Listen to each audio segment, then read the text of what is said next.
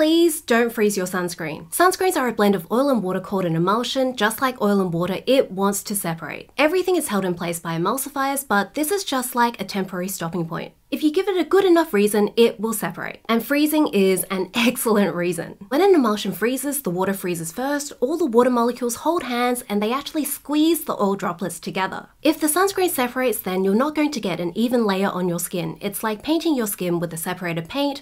You're going to get patchy coverage.